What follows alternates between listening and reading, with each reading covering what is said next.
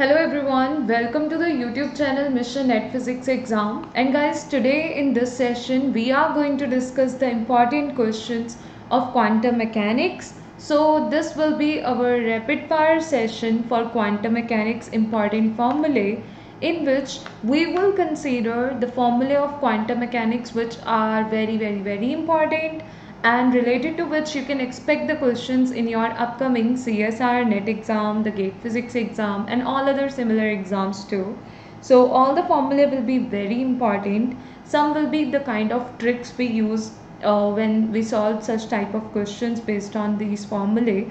So I hope everything is gonna be so much helpful for all of you guys, and I hope even you all are ready to write down the formulae based on the topics which we will consider. Okay, so guys, we are gonna take the first question, first formula from the quantum mechanics part now. And if you are new on this channel, that is Mission Net Physics Exam, you can even subscribe this channel. If you are finding the videos helpful for yourself, you can even share these videos with your friends, because then the videos will even help them in their preparation. So now let's quickly start the discussion. The first formula which we need to consider here is, if you know that the potential expression is equal to or is proportional to x in this way, as I am writing it here, that is x lambda x to the power, let's say here you are gonna have nu. Okay, nu, let's take the symbol nu. If you are not comfortable in writing nu, you can even take some other symbol here. Okay, so it is just representing a constant. If you want to write w, you want to write t, anything you can write. Okay, so this is another constant. Okay, that is integer. Now you need to tell me one thing, that if you want to find the nth state energy and its dependency on n, clear, nth state energy dependency on n, then how it will be dependent on n. Or if you want to find the nth state dependency on lambda, what is lambda? This is the constant lambda. Then what are the formulae you will use here just to know about these dependencies? Okay, if you can recall the formula, just write it down quickly, and then I'm going to write it here as well. So En, if you want to check its dependency on n, it will be 2 into nu, that is this nu, upon 2 plus nu. While if you want to know about the dependency on lambda, it will be just 2 upon 2 plus nu or nu plus 2, whatever you want you can write in the denominator, because you are just adding both. So you can simply write either nu plus 2 or 2 plus nu in the denominator part. Okay, I hope now anytime if you will have any such type of question, it will be quite easy for you. Even this is a kind of trick you can consider, which will help you to find the answer for any such type of question easily and quickly. Now let's talk about the next formula which we need to consider here. Done. So the next formula will be related to this thing, that if any time you are having any wave function given to you at time t is equal to 0, and you want to find the wave function at any later time t, then what you will do in that case? What will be the term you will multiply? What will be the expression? So you know the wave function at time t is equal to 0, and you want to find the wave function expression at time t is equal to capital T. Then how you can write this wave function when you know this? It's given and you have to find this. That is the question now. So for this condition, what you will do, and it is like one of the most common type of question you can expect in the exam related to this part. Excuse me, even you can get the question in the exam. Clear? So just think what you will do in this case. And if you don't know, I'm going to tell you now. So it's going to be basically psi at time t is equal to capital T. Okay, you will just have to multiply the wave function which you know at time t is equal to 0 with e to the power minus iota ent. Okay, that will be capital T at whatever time you want to find the wave function, upon h cut. Okay, and just multiply it with the wave function at time t is equal to 0, which you already know. So this is how you can find the wave function at time t is equal to capital T, if you know the wave function at time t is equal to 0. Okay, what you have done? You have considered e to the power minus iota ent upon h cut. You will multiply it with the different states. For example, if this sin t at t is equal to 0, which has been given to you, is like in the form of superposition of two different states wave function, one is sin naught x, the another one is sin 1x. So depending on these states now, like here n is equal to 0, here n is equal to 1, you have to consider the corresponding state energy at this place when you will multiply that term with the particular states. Okay, so this is how you have to consider it. It's not like every time you will just have same energy. No, it will depend on which state wave function or what is that particular n value for that particular term you are taking, and corresponding to that you will write the energy here. Is it all right? I hope it's clear. Okay, and you can even check out the related question if this is the new concept you are going to prepare and you were not familiar with it earlier. So I hope once you will start working on the questions, you will simply be able to get the right way of considering the formula in the related questions. Now our third formula, guys, we are going to consider here will be, the third one is how you will be able to find the uncertainty in any of the operators. Okay, so yeah, if you know, write it down, because there is a point in this uncertainty formula where there are chances of making mistake. If you are the one who makes the mistake at that same point, you need to improve it. Okay, and how you can improve it, how you can just make a good command on that expression, we will talk about it right now. For example, you want to find the uncertainty in any operator. Let's say the operator is A. Okay, so what will happen in this case? You will just have to consider square root of what? The expectation value of A square operator, done, and minus the expectation value of A operator and its square. So there is a difference in both the terms. Here you will firstly have to find A square and then find its expectation value. Okay, that is A square expectation value, while the expectation value of A and then its square, so both are the different things. And what is the expectation value formula? Here I'm just going to mention it. If you want to find it for the operator A for any state sine, so it will be sine A sine, okay, upon sine sine. So this is how, like, the wave function corresponding to which you want to find the expectation value of any operator. If you want to find it for A square, you have to write the A square here. If you want to find it only for A, you have to write the A there. Okay, this is how you can consider it, and you can simply find the answer for any such type of question. Clear? So I hope it's clear. I hope now this expression is making the expectation value formula clear to you, the uncertainty formula clear to you, the difference between both the terms clear to you. And one more point we were talking about, that how you can make a good command on this expression and you will stop making any kind of mistake in this expression and when you will be writing it. So basically, guys, what you need to do, you need to consider it in this way. That will be a funny way of discussion, but again it will make the things more clear to you, so it's good. Okay, you can consider it in that way. Now the point is, which one is more powerful, A square or A? Obviously you will say, okay, it's A square which is more powerful.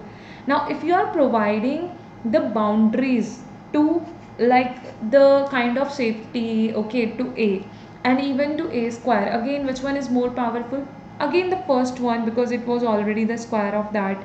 Okay, and then you have provided it a kind of you can say the bodyguards are there, or there is a kind of more safety for that term. Okay, while even if you will take the square of this, because already it was stronger, and then you have provided it a kind of more safety. Clear? And here it was not that much strong in comparison to this one, but still you have provided it a kind of more safety. Okay, so the point is, still it will be more stronger, and when it is more stronger, you are writing it first and then you are writing it secondly. Clear? So this is a kind of comparison you can do, and just after comparing in this way, you can consider it on your own, that what will be the best way to think about it and to relate it, with which concept you want to relate it, and that's how. Just make such type of tricks so that everything will be clear to you. Let's take our fourth formula for quantum mechanics now. So guys, that is related to the scattering cross section, how you can write the total scattering cross section. That's what you need to consider here. Done? So if you can recall it, if you know that, then you can just consider it right now, and if you don't know that, I'm gonna tell you then. So think about it, just try to consider it, okay? And if you can recall that, it's very good. So basically guys, the formula for the total scattering cross section will be what? It's gonna be sigma is equal to 4 pi upon k square, okay? And summation L is equal to 0 to infinity, and then 2L plus 1, and then sine square delta L. Okay, this is how you have to consider it. So L values, the information regarding that will be given to you. Like if we are considering the S wave scattering, so for the S wave, what will be the L value? That will be 0. So this is how you need to know about it. Either they will provide you exactly the L value in the question, or they will provide you that okay, it is the S wave, then accordingly you have to take its value. Delta will be the phase shift part, so that's how you have to consider it. While if we are going to talk about the K, that will be related to wave vector. Clear? So that's how, like, just by having all the information about it, you can simply find the total scattering cross section, and I hope it's gonna be quite easy for you in this way. The fifth formula we are going to consider will be related to what? That's going to be related to the expectation value of x square, or expectation value of y square, or expectation value of z square for the harmonic oscillator. So if you can recall it, if you know about it, it is just a kind of trick, and quickly just in one single step you can write the expectation value of x square. If I'm gonna ask you what is the expectation value of x for the harmonic oscillator, what is the answer? Do you know that? It's gonna be 0, okay? But what about the expectation value of x square for the harmonic oscillator? It will be h cut upon 2m omega 2nx plus 1, okay? So if you will have to write it for y square, you will just have to write 2ny in place of nx. You will make the changes. If you want to write it for z square, you have to write a 2nz there. If you want to write it for the expectation value of r square, you will just have to consider expectation value of x square plus y square plus z square, and that's it. This is how you can write it simply. It's gonna be h cut upon 2m omega, okay? And what will be here? 2nx plus 1, 2ny plus 1, and 2nz plus 1. So basically, if somebody will ask you to find it, the expectation value of r square for what? For let's say first excited state, second excited state, according to the given condition in the question, you will take the nx, ny and nz values, and that's how you will be able to get your final answer for any such type of question. So guys, I hope it's clear to you, and simply you can write the expression in this way. And if you will have any doubt anywhere, you can let me know about it. All the formulae which we have considered are very important from the quantum mechanics part, and I hope this rapid fire session is gonna help you to recall, to practice, to just revise all these important formulae quickly, and you are even getting on which formulae, on which topics you need to work more, you need to revise them again and again, and I hope that thing will help you to make a good command on all those important expressions. So thank you so much everyone for watching this video till the end. I hope everything is clear to all of you. Now at the end, I'm just gonna quickly provide you the information about the Unacademy Plus subscription. So guys, if you want to attend the more regular live classes by the top educators we are having on Unacademy Plus for your upcoming CSIR net physics exam preparation, or for the gate physics exam preparation, then you can take the Unacademy Plus subscription. If you think you want to get the guidance, if you want to cover up more topics, many topics, you want to cover up major portion from the syllabus in less time, then I think it will be good for you, okay? And with the help of Unacademy Plus subscription, you will be able to cover up the major portion in very less time.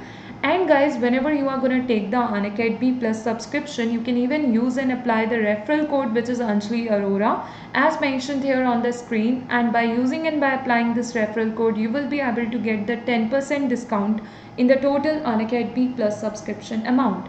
Another thing is that since we are gonna have the doubt clearing sessions in each and every course, so if you will have any doubts anywhere, if something will not be clear to you and you want to ask about that, okay, So you will be able to ask about it in the doubt clearing session. For example, if some course is going on right now, because in upcoming days many new courses will start, you can even start attending the live classes of those important new courses, the well structured and well planned courses by the top educators. From the starting, if you will take the subscription right now for the upcoming courses, you will be able to start attending the sessions from the starting, as they will be the new courses. But if you want to check out the sessions of any of the ongoing courses and some of the classes have already been conducted in those courses, then guys, in that case, in each and every course we will also have the doubt clearing sessions. Okay, so let's say you are watching the recordings of those previous classes which you have missed and you have not attended earlier. You are just checking their recordings right now because recordings are available to you. So if you will have any doubts at any point of time, then again you can ask about them in the doubt clearing sessions and everything will be clear to you. So guys, I hope in this way everything is gonna be clear to you, and as well as the things will help you to take your preparation to the next level, to a very good level. And guys, if you want to take the Unacademy Plus subscription, then in that case you can download the Unacademy learning app and you can select your goal, for example CSIR UGC net, and you can proceed further to take the subscription, and you can use and apply the referral code as well. So as you will write, you will apply the referral code at the same time you will get the 10% discount in the total Unacademy Plus subscription amount. Another thing is, you can either download the Unacademy learning app or you can directly search Unacademy Plus on Google, and then you can proceed further to take the subscription. And guys, there are gonna be many important courses for different streams. Okay, for CSIR net exam preparation, even for the part A, that means the general part for all the streams, we are gonna have the courses on Unacademy Plus. So you will even be able to prepare for the part A with those important courses. So guys, I hope now each and everything is clear to all of you, and thank you so much everyone for watching this session till the end. Thank you. I hope everything is clear to all of you. And if you are new on this channel, that is Mission Net Physics Exam, then you can even subscribe this channel by clicking on the subscribe button below this video, and you can even share it with your friends. Thank you everyone.